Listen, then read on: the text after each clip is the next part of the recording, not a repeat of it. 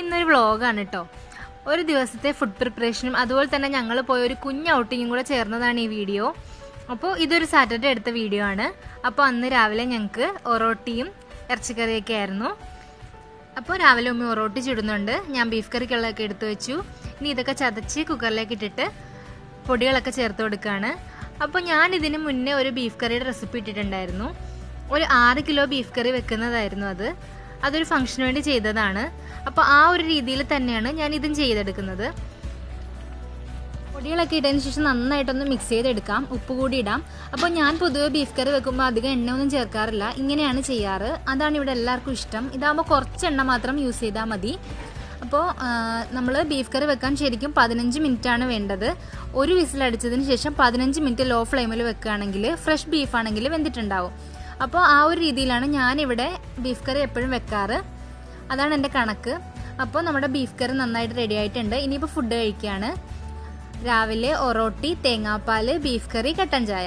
ശരിക്കും പറഞ്ഞാൽ നോമ്പിൻ്റെ ടൈമിലാണ് ഒറോട്ടിയും ബീഫ് കറിയും കൂടുതലായിട്ട് കഴിക്കാറുള്ളത്. ആ ടൈമിലൊരു പ്രത്യേക ടേസ്റ്റ് തന്നെയാണ് ഇതിന്. ഉച്ചക്കലത്തേക്ക് ഞാൻ ബീഫ് കറിയിൽ നിന്ന് തന്നെ കുറച്ച് ബീഫ് എടുത്തിട്ട് ബീഫ് റൈസ് പോലെയാണ് വെച്ചത്. അപ്പോൾ അതിൻ്റെ വീഡിയോ എനിക്ക് എടുക്കാൻ പറ്റിയിട്ടില്ല. ഫുഡ് കഴിച്ചുകൊണ്ടിരുന്നപ്പോഴാണ് ഇക്കാൻ്റെ സിസ്റ്ററും ഹസ്ബൻഡും കുട്ടികളൊക്കെ വരുന്നുണ്ട് എന്ന് അറിഞ്ഞത്. അപ്പോൾ അവരുമായിട്ട് ഇവിടെ അടുത്തുള്ളൊരു ബീച്ചിൽ പോകാനൊരു പ്ലാൻ ഉണ്ട്.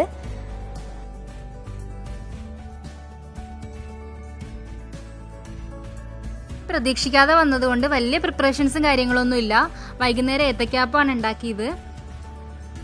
ഏത്തക്കാപ്പം എന്ന് പറഞ്ഞാൽ പഴംപൊരി, ഞങ്ങളുടെ നാട്ടിൽ ഏത്തക്കാപ്പം എന്ന് പറയാറുണ്ട്.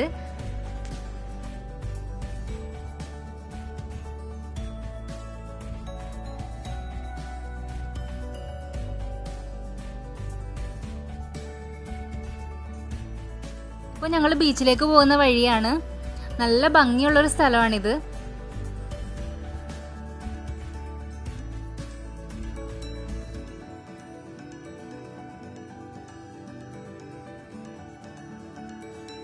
ഇവിടെ നല്ല കളിയിലാണ് രണ്ടും.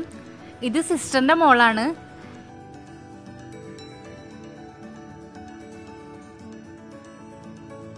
ഇത് രാത്രിത്തേക്കുള്ള ഫുഡ് ഉണ്ടാക്കുകയാണ്. ഗോതമ്പ് പൊറോട്ടയ്ക്ക് ഞാൻ പോണതിന് മുന്നേ തന്നെ കുഴച്ച് വെച്ചിട്ടുണ്ടായിരുന്നു. അപ്പോൾ അത് ഉണ്ടാക്കുകയാണ്. ഇവിടെ എല്ലാവർക്കും ഗോതമ്പിന്റെ പൊറോട്ടയാണ് കൂടുതൽ ഇഷ്ടം. കുറച്ച് നേരത്തെ തന്നെ കുഴച്ച് വെക്കുകയാണെങ്കിൽ ഗോതമ്പ് പൊറോട്ട നന്നായിട്ട് കിട്ടും. ഒരല്പം മൈദപ്പൊടി കൂടി ചേർത്താൽ മതി. ഇത് ഞാൻ പച്ചവെള്ളത്തിൽ കുഴച്ച മാവാണ്. അതുപോലെ തന്നെ ഞാൻ പൊറോട്ട ഉണ്ടാക്കുമ്പോൾ ചപ്പാത്തി പലകയോ കുഴലോ ഒന്നും യൂസ് ചെയ്യാറില്ല. ഞാനിങ്ങനെ അടിച്ച് തന്നെയാണ് എടുക്കുന്നത്.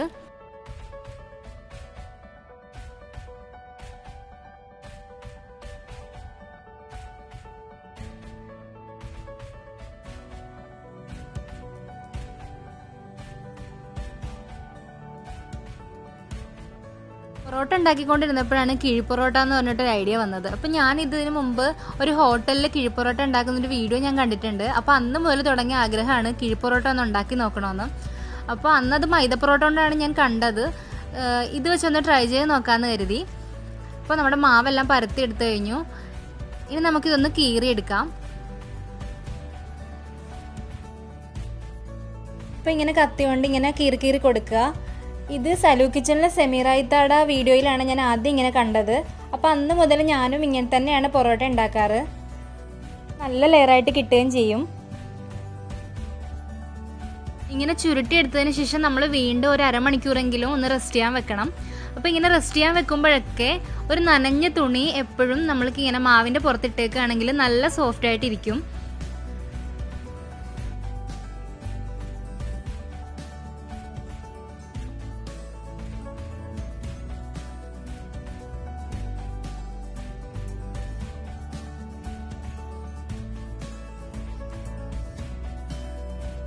എല്ലാം ചുരുട്ടിയെടുത്തു കഴിഞ്ഞു.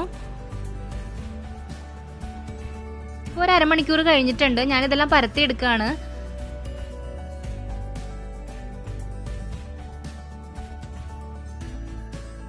മീഡിയം ഫ്ലെയിമിൽ വെച്ചിട്ട് നമുക്ക് ഒരല്പം എണ്ണ ഒഴിച്ചിട്ട് ചുട്ടെടുക്കാം.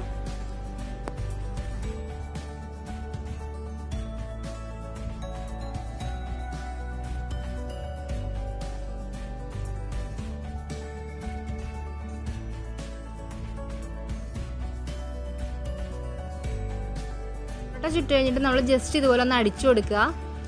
നല്ല ലെയറായിട്ട് വന്നിട്ടുണ്ട് ഇത്.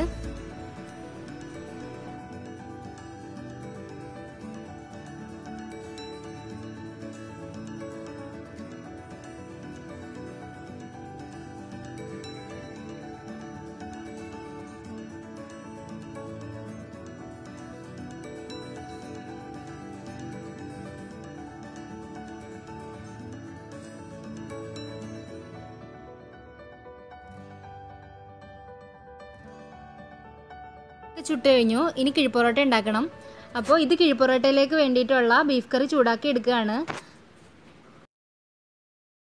ഈ വാഴയില ഒന്ന് തീയിൽ വെച്ചിട്ടൊന്ന് വാട്ടിയെടുക്കാം.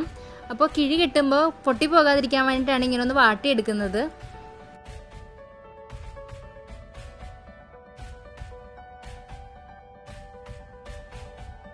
ഇലയിലേക്ക് പൊറോട്ട വെച്ച് കൊടുക്കാം. ഒരു കിഴിയിൽ 2-3 പൊറോട്ട വീതം വെക്കാട്ടോ. അപ്പോൾ ഇതിന്റെ പുറത്തേക്ക് ഇനി ആവശ്യത്തിനുള്ള ബീഫ് കറി ഒഴിച്ചു കൊടുക്കാം.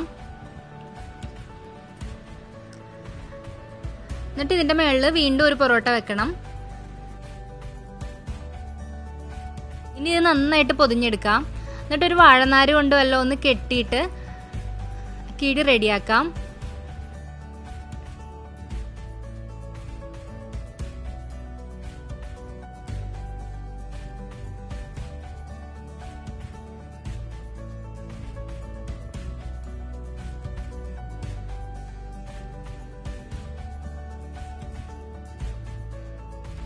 നമ്മുടെ കിഴി റെഡിയായി. ഇനി ഒരു ഇരുമ്പ് ചട്ടി വെച്ചിട്ട് നന്നായിട്ടൊന്ന് ചൂടാക്കി എടുക്കാം. അതിലേക്ക് നമ്മുടെ ഈ കിഴി ഒന്ന് ഇറക്കി വെക്കാം.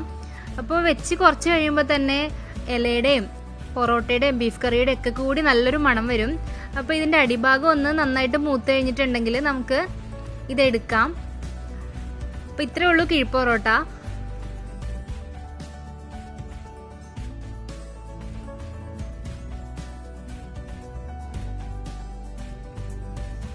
ഇപ്പൊ കിഴി അഴിക്കുകയാണ്.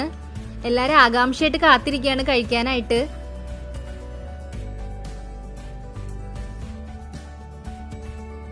അപ്പൊ ഇതിന്റെ ഒരു ടേസ്റ്റ് എങ്ങനെയുണ്ടെന്ന് ഞാൻ പറയേണ്ട കാര്യമില്ലെന്ന് എനിക്കറിയാം. നിങ്ങൾ ഉറപ്പായിട്ടും ഒന്ന് ട്രൈ ചെയ്ത് നോക്കിയാൽ നിങ്ങൾക്ക് മനസ്സിലാവും. അപ്പോൾ ബീഫ് കറി തന്നെ വേണമെന്നില്ല, ചിക്കൻ കറിയോ മട്ടൻ കറിയോ ഒക്കെ ആയിട്ട് ട്രൈ ചെയ്യാവുന്നതേ ഉള്ളൂ. പക്ഷെ ബീഫാണ് ഏറ്റവും നല്ലത്. അപ്പോൾ ഞങ്ങളിവിടെ കിഴിപ്പൊറോട്ട കഴിക്കുന്ന തിരക്കിലാണ്. ഇവിടെ ഒരാൾ ഏത്തക്കാപ്പവും ബീഫ് കറിയും കൂടെ കഴിക്കുന്നുണ്ട്. അത് നല്ല കോമ്പിനേഷനാണെന്നാ പറയുന്നത്. അപ്പോൾ ഇവർക്കുള്ള ഫുഡ് നേരത്തെ ഉമ്മി കൊടുത്തിട്ടുണ്ട്. അപ്പോൾ 3 പേരും കൂടെ നല്ല ബഹളമാണ് ഇവിടെ. പാട്ടും കൂത്തും മേളം ഒക്കെ ഉണ്ട്. അപ്പോൾ ഇത്രയുള്ള എൻ്റെ വീഡിയോ എല്ലാവർക്കും ഇഷ്ടപ്പെട്ടെന്ന് വിചാരിക്കുന്നു. എൻ്റെ ചാനൽ ആദ്യമായിട്ട് ആരെങ്കിലും കാണുന്നുണ്ടെങ്കിൽ ഒന്ന് സബ്സ്ക്രൈബ് ചെയ്ത് സപ്പോർട്ട് ചെയ്യുക. അഭിപ്രായങ്ങളൊക്കെ പറയണം. അപ്പോൾ താങ്ക്